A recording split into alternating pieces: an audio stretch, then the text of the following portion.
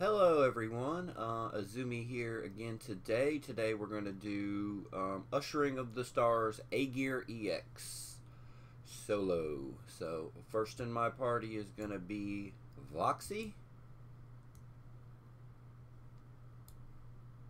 And yeah, I know it's kind of weird to use her in this, but she works pretty well.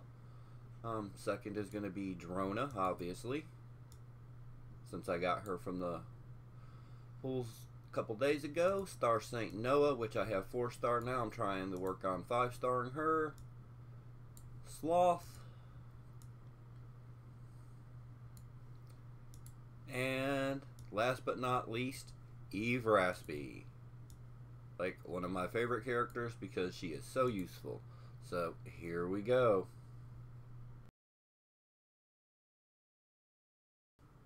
Sea Queen Aegir is in the melee row, is grounded, and is Jotun. Her action skill and her auto skill, she actually really doesn't do a whole terribly lot. Her action skill hits the enemy back row with water attack damage and reduces their speed by 20% for 3 turns. And her auto skill hits all enemies with water attack damage and Vortex for 3 turns and Frostburn for 3 turns. And both of those affect Aegir and Human, as well as giving herself skill gauge up 20%. And she also has Abyss Boost Aqua.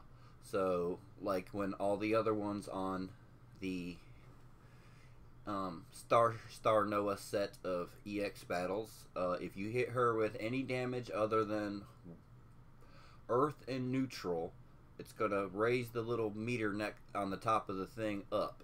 So that's why it's kind of dangerous to use Voxy, but she actually works really well. So, alright, and that's really about it for her.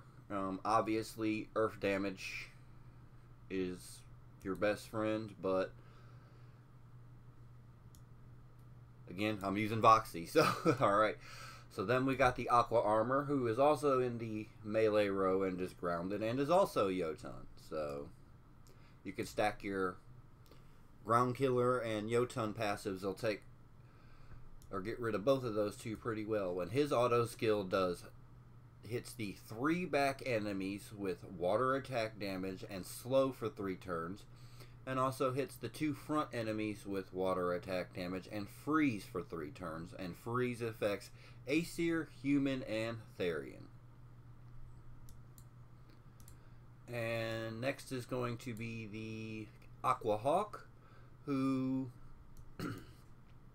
actually is the one that you need to worry about the most. The Hawk should be priority number 1, and the Hawk is in the ranged row, is airborne, and is beast. So completely different from the other two. So you're gonna want a little bit of airborne killer and a little bit of beast killer if you can help it. So on the first HP bar, the Hawk hits the front enemy ally, which is going to be Aegir, with skill gauge down nullification for 3 turns, so you won't be able to drop her skill gauge, and also gives her skill gauge 20% up. And she also hits your enemy back row, which is your team, with water attack damage. Alright, on the second and third HP bar, which is the fun ones in this one, she hits the front ally, the same thing to Aegir, skill gauge nullification down for 3 turns, and skill gauge up 20%. But she also gives Aegir Water Ring for 3 turns, so that can nuke your team if you're not careful. And the same thing, hits the back row with water attack damage. So the Hawk should really be priority, and then the rest of it should be easier on the second and third HP bar.